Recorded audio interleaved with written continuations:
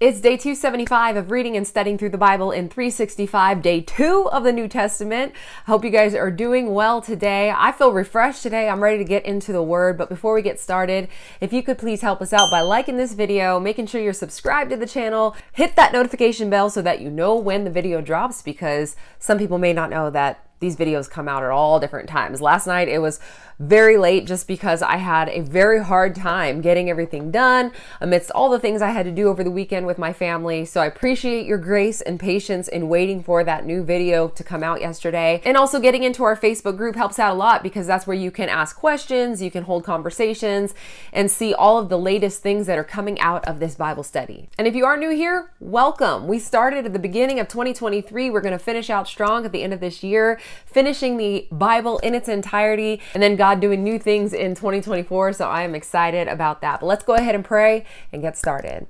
Our Father who art in heaven, hallowed be your name. You are a holy God. We just glorify you, magnify the name above every other name, Jesus. Thank you for who you are. Thank you for being our Savior, our Messiah, Emmanuel, God with us. Thank you for the ability to be able to be in your presence, Lord. Thank you, Jesus, for giving us that access to the Father in heaven. I just ask now that you please open up our eyes, ears, and hearts to be able to hear your word, to receive it, to understand it. Pray for wisdom, Lord. Help us to grow in our knowledge. Help us also to forgive people, Lord, where they have hurt us, because sometimes it is that unforgiveness or that bitterness that might hold us back from being able to access your word and to be able to do it with clarity. So I pray that you'll clear away the chaff right now. Lord, forgive us of our sins. Show us where we may have gone wrong. And I just pray that we will go and make it right. Give us everything we need today through this word, Lord. I pray that you will meet our needs, and that most of all, God, we will be able to offer it back to you as a sacrifice as we internalize it, as we meditate on it, and we will really start to understand our placement and who we are in you, and we'll become secure and confident and bold in that. In Jesus' name, amen. Starting a new gospel today in the book of Matthew. The author, we assume, is Matthew, and written somewhere between 50 and 70 AD. So he was on the scene with Jesus, one of his disciples, but he didn't write what happened until approximately 50 years later. And he emphasizes the fulfillment of the prophecies by Jesus. And this is one of the most quoted gospels of the New Testament. So this one has an emphasis on the kingdom of God. Matthew talks about it 33 times. It emphasizes God's righteousness and the fact that Jesus is the Messiah. So it kind of bridges the gap between the Old Testament promises and the New Testament fulfillment. The audience here is the Jew, whereas Luke were the Greeks, and John was kind of like an overall for everyone. So this one is geared toward the Jewish audience. So we start off here in chapter 1, the book of genealogy of Jesus Christ, the son of David, the son of Abraham. So this is providing the genealogy. We have not seen this yet because Luke did not provide it whenever we read about it in chapter 1. So Matthew is more focused on where Jesus is coming from. It's focusing on his lineage, whereas Luke kind of just focused on the birth of Jesus and the fact that he came forth. So he's focusing on the kingship here. Abraham was the father of Isaac, and Isaac the father of Jacob, Jacob the father of Judah and his brothers, and Judah the father of Perez and Zerah by Tamar. Notice that's a woman. Perez the father of Hezron, Hezron the father of Ram, Ram the father of Amminadab, Amminadab the father of Nahshon, Nahshon the father of Salmon, Salmon the father of Boaz by Rahab, another woman, and Boaz the father of Obed by Ruth, another woman, and Obed the father of Jesse, and Jesse the father of David the king. So main things to point out here in this first part of the genealogy is that Jesus has the right to the throne, both by genealogy or race, as well as royalty. So he has it through Abraham, being a son or a descendant of Abraham, and then also coming from David the king. So he has rights to the kingship through both of those avenues. And the whole purpose of a genealogy was for a person to be able to prove where they came from. And so in this case, it's proving that they are an Israelite, that Jesus came from Abraham. It also identified their tribe and qualified certain Jews for religious duties. And again, in this case, being that he came from David, he is qualified as both a Jew and to rule spiritually. And David was the father of Solomon by the wife of Uriah, and Solomon the father of Rehoboam, and Rehoboam the father of Abijah, Abijah the father of Asaph, Asaph the father of Jehoshaphat, Jehoshaphat the father of Joram, Joram the father of Uzziah, Uzziah the father of Jotham, Jotham the father of Ahaz, and Ahaz the father of Hezekiah, Hezekiah the father of Manasseh, and Manasseh the father of Amos, Amos the father of Josiah, and Josiah the father of Jeconiah and his brothers at the time of the deportation to Babylon. Now, why was I pointing out the fact that there were women stated in this genealogy? Because typically in this time, women were not recognized, they were not treated well, and especially where the gospel was rejected, women are treated poorly. It still happens to this day, in nations where the gospel's rejected, women pretty much treated poorly. Where the gospel has touched, the nations where the gospel is alive and active, women are treated a little bit better. Wherever Jesus is, he raises up women. He brings them out from that place of oppression. And so let's take a look at some of the women that are mentioned here in this genealogy. We've got Tamar, who, if you remember her, she was the daughter-in-law of Judah, who after her husband died and none of the brothers would take her as wife to give her a child, she went and disguised herself as a prostitute so that she could then sleep with her father-in-law and have a baby. Scandalous, right? Then we have Rahab, who was also a Canaanite harlot or prostitute of Jericho. But she's the one who covered the spies whenever Joshua was coming into Jericho, and therefore she was honored by God. And then there was Ruth, who was a Moabite, not even a Jew, not an Israelite, but she converted to the faith, and therefore she is going down as one of the greatest women in history. Then we have the wife of Uriah, who of course is Bathsheba, involved in sin with David of horrendous proportions. So some people might say, so what? Well, the what is that God will take the people who have the darkest of sins and he can still turn it around for good. He can still take the darkest life, the most evil walk. Not saying that they had the most evil walk, but there was a lot of sin involved in their lives, and he yet turns it around and he brings them to a place of honor. He can take the lowest of lows and place them into royalty. This is the lineage of the King of Kings, the Lord of Lords, and these women are a part of that. That is the heart of God. He so delights in being able to rescue people, to be able to rebuild them, and he wants to do that with our lives as well. We are no different from the people that are listed in this genealogy. We too are a part of the royal lineage, being under the blood of Jesus Christ. The fact that he puts that crown on our head. We are a child of God whenever we come into the salvation. And when that happens, the beautiful thing is that he makes all things new. He brings us into that new covenant. He gives us a new name. He gives us a new purpose in life. He gives us a new beginning. So if you've been struggling a little bit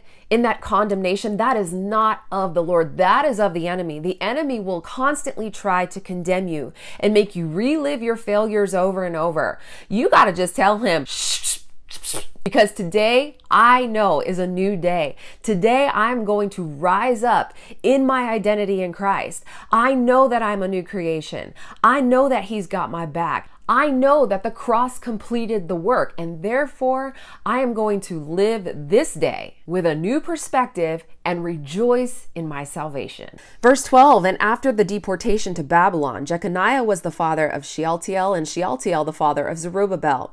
Zerubbabel the father of Abiad, and Abiad the father of Eliakim. Eliakim the father of Azor, Azor the father of Zadok, Zadok the father of Achim, and Achim the father of Eliad. Eliad the father of Eleazar, Eleazar the father of Mathan, Mathan the father of Jacob, and Jacob the father of Joseph, the husband of Mary, of whom Jesus was born, who is called Christ. So let's stop right here for a second because there's a whole lot to unpack. Jacob, the father of Joseph. Don't get this confused with his actual son, Joseph. We're skipping generations quite a bit through here. So when we say Jacob, the father of Joseph, we're saying great grandson Joseph, this being the husband of Mary. Notice it never says the father of Jesus, because Joseph is like the foster father of Jesus. He is the foster dad, because he's not the one who gave Mary the baby, even though he is betrothed to her. And then we see the different names of Jesus. Now, there are some people who will get really sensitive about this and say that we cannot call Jesus anything but by his Hebrew name, Yeshua. But we've got to remember that he was born into a culture that is Greek.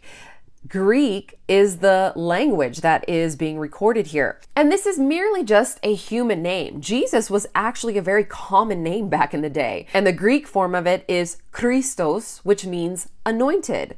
That is the character of Jesus. That is who he is. He is the anointed one. Christian means little Christs. So that's where we got the word. So meaning anointed one. We are also the little Christ who are anointed ones. Verse 17, so all the generations from Abraham to David were 14 generations. From David to the deportation to Babylon, 14 generations. And from the deportation to Babylon to the Christ, 14 generations. So what's interesting here is that the Hebrew name of David is actually 14 in numerical value. So it's interesting to see how this all kind of comes together. And I know I had a post-it note around here. Here it is. So the three groups of the 14 generations, the first one in that first paragraph from Abraham to David, and this was connected to the Abrahamic covenant, and it established the Davidic throne. It established that the Messiah would come from the line of David. Then the second group here was from David to the deportation of the exiles to Babylon. This was with the Davidic covenant. And the throne during this time was actually cast down. And then we go from the deportation to now having Christ on the scene. And the throne is again confirmed through Jesus. So this is connected to the new covenant. So lots of things happening. No one would have ever caught that. Thank God for scholars who have, dug this stuff up and made the connections. And so that is how we see that now. The importance of the genealogy and what it meant. Verse 18, now the birth of Jesus Christ took place in this way. When his mother Mary had been betrothed to Joseph, and remember that means that they are officially engaged to be married. For 1 year, they have already taken the oath that they are going to be committed to each other lifelong. Before they came together, she was found to be with child from the Holy Spirit, which we already read about in Luke. And her husband, Joseph, being a just man and unwilling to put her to shame. And I just love this about Joseph, the fact that he is a moral man, but he's also so merciful toward Mary that he would not publicly disgrace her. He could have, based on infidelity, he could have taken her out to the courts, and had her probably stoned to death for adultery, but he didn't. He decided he resolved to divorce her quietly, which means he would just take her before two witnesses and quietly send her on her way. So he was very logical, but also very mystical. But as he considered these things, behold, an angel of the Lord appeared to him in a dream, saying, Joseph, son of David, do not fear to take Mary as your wife. So I'm sure he was scared because there is not only the public disgrace of the infidelity, but he now will also be ridiculed and mocked because of this situation. For that which is conceived in her is from the Holy Spirit. So the angel is letting Joseph know she did not cheat on you. This has been immaculate conception. She will bear a son, and you shall call his name Jesus, for he will save his people from their sins. So this is identifying Jesus to Joseph, his foster father, as the Savior of the world. All this took place to fulfill what the Lord had spoken by the prophet, Isaiah, of course, in chapter 7. Behold, the virgin shall conceive and bear a son, and they shall call his name Emmanuel, which means God with us. So this is the ultimate fulfillment of the prophecy by Isaiah. And remember, he was consoling King Ahaz at this time when he gave him this prophecy, because all of the two other kings were plotting against him. And so that is when he received this prophecy. And so yet we see another name of Jesus. We had the Christ, we had Jesus, and now we see Emmanuel, which is his descriptive name. And by the way, the word Emmanuel, or the name Emmanuel, it's never one of the names that we call upon.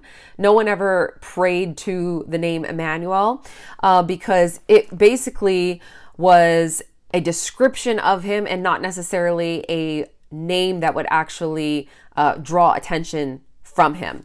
So this name, God with us, describes him as the one who is God. This shows his deity. He is God. And it also displayed his nearness to man through the Holy Spirit, the fact that he is with us. And so the names that people would usually call him were either rabbi, teacher, master, maybe even Jesus, but never Emmanuel. But it's still one of his names. And that means God with us. And when Joseph woke from sleep, he did as the angel of the Lord commanded him. He took his wife, but knew her not. So he did not sleep with her until she had given birth to a son. So this shows that eventually they do consummate their marriage. They do sleep together. And so I know there is a teaching out there that says that Mary is perpetually a virgin, that she remained a virgin throughout her life, but she did not, because this scripture right here says otherwise. So he had no hesitation. As soon as he got the word from that angel, he took his wife as the Lord commanded him, and he did not fear, which is a beautiful thing. The fact that he is a moral man. And so when he heard from the Lord, he knew that that word was indeed from God. Now, going back to the names of Jesus, we also see another name for Jesus as his prophetic name as Jehovah Sidkenu, which means you are my righteousness. We saw that in Jeremiah chapter 33. So we will see his name pointed out as this later on in the millennial kingdom. Okay, going back to the book of Luke, we are now in chapter 2. And looking upon the birth of Jesus. We saw the birth of John the Baptist yesterday, how he came forth to prepare the way, and now we see the birth of Jesus. In those days, a decree went out from Caesar Augustus. So who is Caesar Augustus? Well, this is a title. So this was actually Gaius Octavius, and this was the Roman emperor, because remember, we've got Rome in power of the entire empire. So that's why he is the Roman emperor. And Caesar the Augustus, one, is who this is, and this is sort of like an elevated title. He served or ruled from 31 BC to 80 40, so he had quite a bit of a reign here. So in those days went out a decree that all the world should be registered. So there is a census that is going to be taken, but not for the sake of just registering names and genealogies and history. This was a census that was being sent out and decreed in order to tax the people. This was the first registration when Quirinius was governor of Syria. So he's the dude that is going out to collect all the money. This is actually fulfilling the prophecy in Micah chapter 5, verse 2, that the Messiah is going to be born in Bethlehem, because what's going to happen is now Mary and Joseph have to go back to their hometown in Bethlehem, and that's how Jesus will be born there. Right now, they're in Nazareth. This was the first registration when Quirinius, the governor of Syria, and all went to be registered, each to his own town. And Joseph also went from Galilee, from the town of Nazareth, to Judea, to the city of David, which is called Bethlehem. So this was about a 3-day trip that he would have to take across 90 miles, because he was of the house and lineage of David, to be registered with Mary, his betrothed, who was with child. And while they were there, the time came for her to give birth, and she gave birth to her firstborn son. So this, I asked the question, so does that mean she had other kids later on? Well, we know Jesus is her firstborn anyway, and wrapped him in swaddling cloths and laid him in a manger, because there was no place for them in the inn. So this manger being the feeding trough, these swaddling cloths being strips of fabrics that would keep his legs and his arms straight. So he's wrapped in that. But again, all of these details fulfilling the prophecy. And in the same region, there were shepherds out in the field, keeping watch over their flock by night. So these are just regular old shepherds watching over the flock so that they don't get robbed. And an angel of the Lord appeared to them, and the glory of the Lord shone upon them. And they were filled with great fear, of course, because the angel was big, bad, and mighty, right? Not bad in a bad way, bad in a good way. So this is the glory of the Lord that they are seeing. This is the evidence of God's presence among them. It is the light in the midst of darkness that they are seeing here. And the angel said to them, "Fear not, for behold, I bring you good news of great joy that will be for all the people." So this gospel, this good news of the Savior of the world, the Messiah, is for everyone, for all people. "For unto you is born this day in the city of David," meaning Bethlehem, not Jerusalem, a Savior who is Christ the Lord. So a Savior, Jesus, who is the Messiah, the Anointed One. Now, the thing I love the most about this section is that God sent the angel to tell outcasts the good news first. He didn't send them to the kings. He didn't send them to the dignitaries. He sends them to the shepherds who are on the outside of the field, watching over the flock. I love that because that's us. We are the outsiders. We are the ones where the good news is proclaimed. We're the ones who probably don't feel worthy to even receive it, yet we do, because that's the way of God. He loves the outsider. He loves us. What good news it is to be able to receive the joy of our salvation.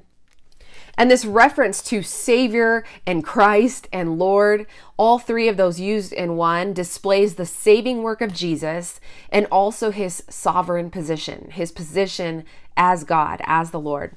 And this will be a sign for you. You will find a baby wrapped in swaddling cloths and lying in a manger. There it is. The word spoken to them, it is fulfilled. It already has been fulfilled, and they will know. And suddenly there was with the angel a multitude of the heavenly hosts. So he's got an entourage with him, praising God and saying, "Glory to God in the highest, and on earth peace among those with whom he is pleased." Some translations say goodwill among men. We have sung these words in many Christmas songs. So while it may have only sounded like lyrics in a Christmas song, this is spoken by the angel of God and by the heavenly hosts. So praise God in the highest, glory to God. And on earth here, peace among all of those who God is pleased with or who are in the will of God. And we will experience peace because of what Jesus did. It's never about what we do. It's only about what he has done. And therefore, that joy cannot be taken from us. It cannot be stolen from us by any person. It is with us because of who Jesus is and because of what he did. So we don't ever have to prove anything to anybody. You know, this is the beautiful thing, is that that joy is always there. It's unspeakable. It's inexhaustible.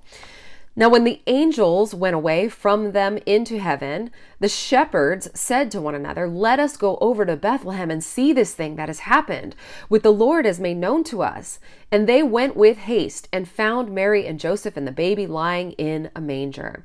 So notice how they had such an urgency after hearing that word from the angel. And they were like, "We gotta go. Let's go see it." And when they saw this strange sight, the fact that you've got a baby lying in a feeding trough. Imagine if the angel hadn't told them that this is how you're going to know that this is the Christ. They would have been like, "I don't think that's the Christ. He is lying in the barrel where all of the animals feed out of. I don't think that's him. He would not be placed there."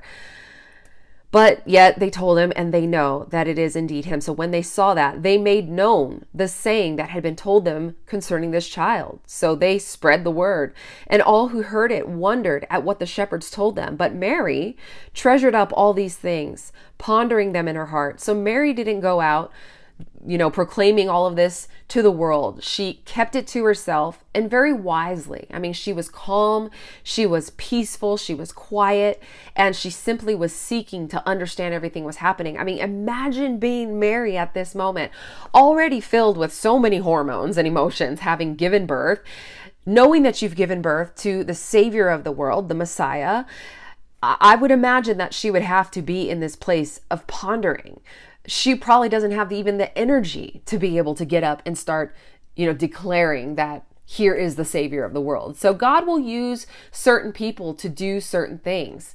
She has a very important role, one of the most important roles at this time. And so God does not require her to do all the things. And sometimes we can do that. We can put ourselves in a place of feeling like we need to do all the things. I am guilty as charged for that. I want to do it all. I'm a visionary. I get a million visions a day of what I want to complete. And then I get overwhelmed and sidetracked, and then I don't get anything done. So this is something that the Lord is always working with me on, to have that Mary-like spirit, that quiet, calm, and understanding spirit. And the shepherds returned, glorifying and praising God for all that they had heard and seen as it had been told to them. So they were glorifying and praising God for the word that was fulfilled as it was told to them. Amazing. And we see this happening all the time in our own lives, where God fulfills promises, where he answers prayers. So are you claiming and proclaiming and declaring the goodness of God when that happens? Are you praising him? Are you telling people about it? You know, that is our testimony. When God fulfills, when God shows up, when God meets our needs, that is a powerful testimony that will be so impactful to people around you. And at the time of 8 days, when he was circumcised, he was called Jesus, the name given by the angel before he was conceived in the womb. So this was according to the law that on the 8th day, the babies would be circumcised. And now Jesus is presented at the temple. Verse 22, and when the time came for their purification, according to the law of Moses, they brought him up to Jerusalem to present him to the Lord. So notice that Jesus is being included in this purification. He didn't need to be purified, yet he is, so that he can identify with the sinner, so that he can identify with mankind. Now in Leviticus chapter 12, this is spoken that it would happen 40 days after birth, where the firstborn male would be dedicated to the service of the Lord completely and fully. So this purification process will definitely, Mary, as a new mom, is going to have to be purified and cleansed after giving birth. And they brought him up to Jerusalem to present him to the Lord, as it is written in the law of the Lord. And so this was 5 miles they would have to travel from Bethlehem to Jerusalem. And every male who first opens the womb shall be called holy to the Lord. So holy and set apart. They are dedicated to the service of God. So this goes to show that Mary and Joseph were faithful Jews. They were devout. They were obedient to the law, and to offer a sacrifice according to what is said in the law of the Lord, a pair of turtle doves or 2 young pigeons. Now, if you remember the law, it was actually supposed to be a lamb that was sacrificed, unless you were poor and couldn't afford it, which goes to show that Jesus comes from a poor heritage. He comes from a poor background. Joseph and Mary could not afford the spotless lamb, and so they do offer the pair of turtle doves or 2 young pigeons. Now there was a man in Jerusalem whose name was Simeon, and this man was righteous and devout, waiting for the consolation of Israel, or the comforter of Israel, or the Messiah, and the Holy Spirit was upon him. So this is a man who is dependable, he is devoted, he is sensitive to the Spirit, he is driven by the Spirit, and he's also very truthful, which we will see in just a little bit. And it had been revealed to him by the Holy Spirit that he would not see death before he had seen the Lord's Christ. So he was waiting for the Christ to show up, and he came in the Spirit into the temple. So the Spirit led him there. And when the parents brought in the child Jesus to do for him according to the custom of the law, he took him up in his arms and blessed God and said, Lord, now you are letting your servant depart in peace. He's like, now I can die in peace according to your word. For my eyes have seen your salvation, or your light, through Jesus, that you have prepared in the presence of all peoples, a light for revelation to the Gentiles. So this revelation available to all. And this is the first time that we are seeing both Jews and Gentiles being stated together in the book of Luke. And for the glory to your people, Israel. So there it is, the Jewish people and the Gentiles. So this glory here is being shown through Jesus to the world, who would then be able to see the fulfillment of God's promises. Verse 33, and his father and his mother marveled at what they said about him. And Simeon blessed them and said to Mary, his mother, behold, this child is appointed for the fall and rising of many in Israel, and for a sign that is opposed, and a sword will pierce through your own soul also, so that the thoughts from many hearts may be revealed. This is a really incredible statement here, and I can't imagine being on the receiving end of that as Mary. He is saying basically to her, listen, I'm going to bless you right now. This child is going to be appointed for the fall and rising of many, meaning he's going to be like a magnet. He is going to both attract lots of people, which he does, but he's also going to repel a lot of people the way that a magnet does for those who choose not to believe him. And the fact that he is going to be a sign that is opposed, he's going to have a target on his back. That is the same word that translates to target in Hebrew, of great evil. The evil will oppose him. So after all of the relatively good news that Mary is hearing, now she is hearing that a sword is going to not only pierce her son, but her as well. And what did this mean for her? Well, if you think about it, if you were a mother, you know that when you see your child rejected, bullied, harassed, knocked around, it hurts you just as much. You carry that rejection and that burden, if not more, than your child does. You know, for myself this year, on the first day of school, my son decided last year that he was not going to play football this year. And so when he went to school on the first day and came home, I asked him, "How was your day today?" And the very first thing he told me was, there was no room for me at the lunch table. And it hurt my heart so bad. And I said, "Well, who were you trying to sit with?" And he said, "All my friends." And I immediately thought, okay, well, all of his friends are football players. And so we talked about it a little bit.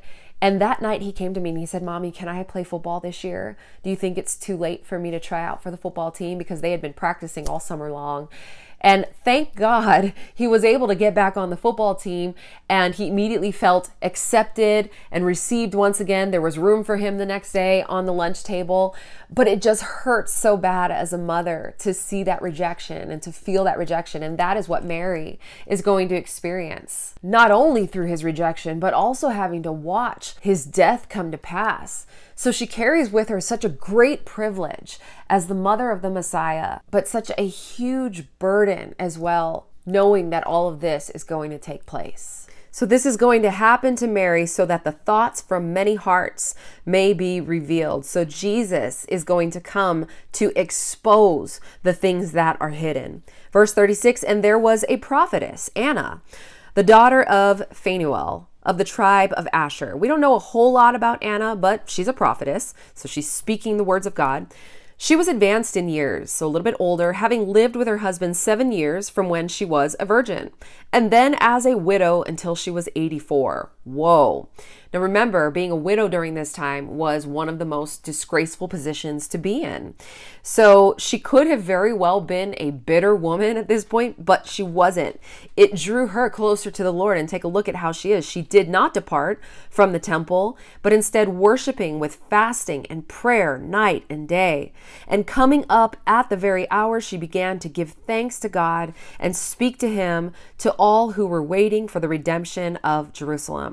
So here's this woman who had every reason to be down in the dumps, yet we find her worshiping, fasting, praying, praising, thanking, witnessing, prophesying. And I think, man, when we get into those crappy situations of life, how do we react? Where do we end up? What do we end up doing? Are we like Anna the prophetess, where we go to the Lord in worship and praise and with gratitude and fasting? I think most of us probably don't. But what an example that Anna the prophetess set for us here today. This was one of the more powerful things that I read in this chapter, because I glanced over this, I think, in the past, and now having read it today with new eyes, I was like, wow, what an amazing woman. What a woman for me to study more in depth. So I love that. I love this woman and how she comes forth boldly speaking to all of the people, prophesying to them, to those who are waiting to be saved. "And when they had performed everything according to the law of the Lord, they returned into Galilee to their own town of Nazareth. And the child grew and became strong, filled with wisdom, and the favor of God was upon him." So here we see the end of baby Jesus, and his spirituality is increasing. He is filled with wisdom. He's also growing strong physically as well. And this is a beautiful prayer for us to model after, just in this one verse. "Lord, will you please allow my child to be strong? Give him wisdom, Lord. Fill him up, and may the favor of God be upon him." A short and sweet and simple prayer that you could easily pray every single day when your child exits the car. That's one of the things that I love to do when my kids leave the car, is to bless them on their way out. Even if they don't hear me, I am bestowing a blessing upon them as they exit, in their coming and in their going. Verse 41. Now, his parents went to Jerusalem every year at the feast of the Passover. Because remember, they are devout people. They follow the law. They do the things. So this is customary for the people who are outside of Jerusalem to make that trek 3 times a year to celebrate the Passover, the Pentecost, and the Feast of Tabernacles. So this is one of 3 feasts that they are celebrating here. And when he was 12 years old, and by the way, 12 years old is significant here because this was the age where children would typically start to take on the trade of their fathers. Well, check out what Jesus is doing. He is not necessarily taking on the trade of carpentry of Joseph. He is taking on the Father's business, his Father in heaven. They went up according to custom, and when the feast was ended, as they were returning, the boy Jesus stayed behind in Jerusalem. But his parents did not know it. And I thought, how did they not know that their son was not with them? Well, I shouldn't say we all, most of us have had that moment where we have lost our child at one point. I remember losing my daughter when she was 3 in the airport, when we were all running to one gate to the next as a big family. We had like 14 people with us, and I thought someone was watching her. I thought my husband had her or my mom, as I was rushing ahead to get to the next gate to get them to hold the plane for us. And when we all got to the gate, everyone looked around and said, "Where's Rel?" And I just remember that slow motion feeling of looking back and seeing her in the sea of people. She was probably a good, I don't know, at least 100 yards from me. And I ran as fast as I could. And I feel like I couldn't run fast enough to get to her because she was just standing with her little blankie in the middle of the crowd looking around for anybody who looked familiar. So they didn't even know that he wasn't with them. And this can happen to us spiritually. You know, we can go to church and be filled up and then leave church and leave Jesus behind. You know, we cannot leave church and just assume that just because we went there, it means Jesus is with us and anointing us. That anointing may not be upon us because we end up leaving church and leaving him behind. We don't bring him with us. We take our Jesus off at the door, you know, so this does happen. But supposing him to be in the group, they went a day's journey. But then they began to search for him among their relatives and acquaintances. And when they did not find him, they returned to Jerusalem searching for him. This is key here, is that they went back to the place where they were with him last. And so for us, whenever we are lost, whenever we feel like God is far from us or that Jesus is not with us or near us, go back to the place where you were with him last. What were you doing? Were you in your devotions every day? Were you going to church faithfully? Were you tithing? Were you worshiping him in your car? Were you doing the things that were bringing you into greater fellowship with him? Were you surrounding yourself with people who were like-minded? Where was it that you were last that you had that sweet spot with Jesus? So that's what they did. And after 3 days, they found him in the temple. Sitting among the teachers, meaning the Jewish rabbis and scholars.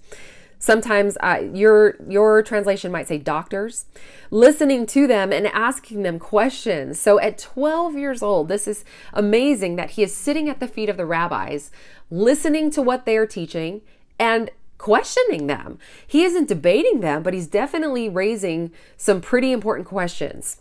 And all who heard him were amazed at his understanding and his answers. And when his parents saw him, they were also astonished. And his mother said to him, "Son, why have you treated us so? Behold, your father and I have been searching all over for you in great distress."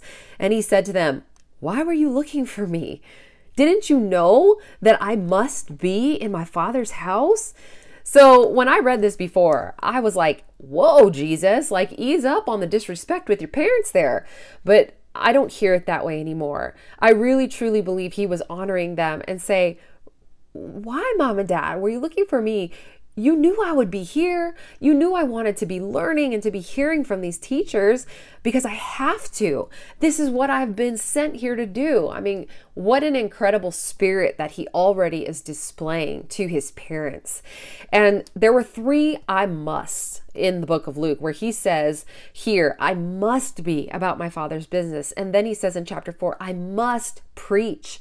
And then in chapter 9, "I must suffer." These are 3 things that he declares that he has to do before he leaves this earth.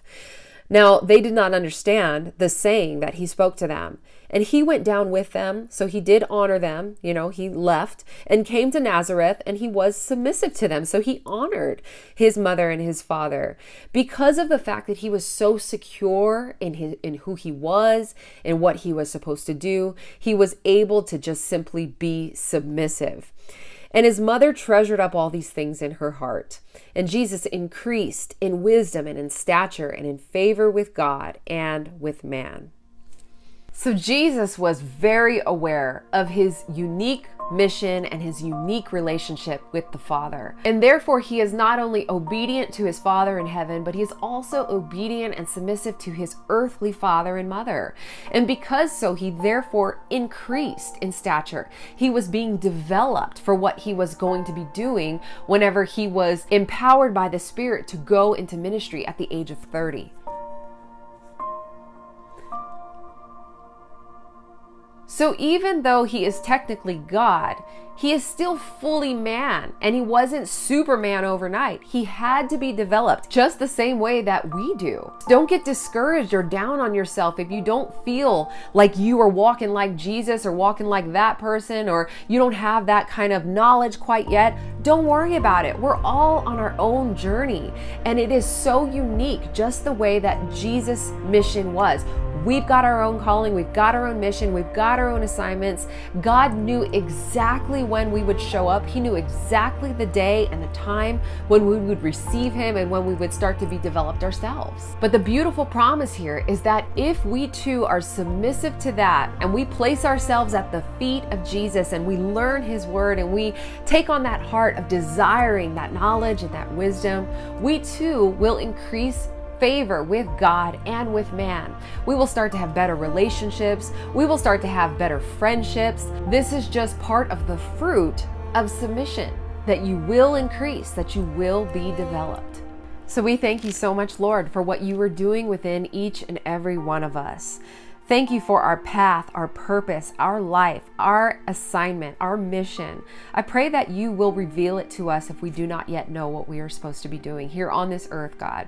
But it is something powerful, and it has been purposed by you. It is already written down. It already was before we were ever even formed in our mother's womb. So I just pray that we will be able to see that, to hold on to it, to start to develop it, to grow in it, Lord.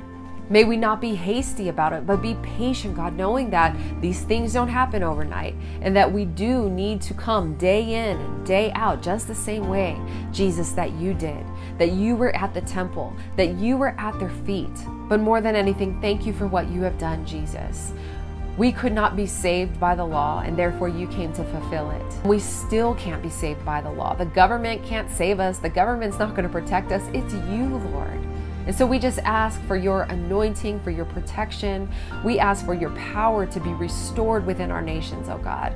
I just pray that there will be repentance, that there will be a revival, that people will come to know you, to be submitted before you, to tell the world how they are still in need of a Savior, just the same way that people were back then. I thank you for the mention of the women, Lord, and the genealogy, Jesus, and for giving us some hope that no matter what we have done, God, you still have such a beautiful plan for our lives, and that we are a part of that royal heritage, and that you can take even the deepest, darkest things, expose them, clean them, purify them, Lord, and be able to take our lives and exalt it into a place of honor, not for ourselves, God, but for your glory alone.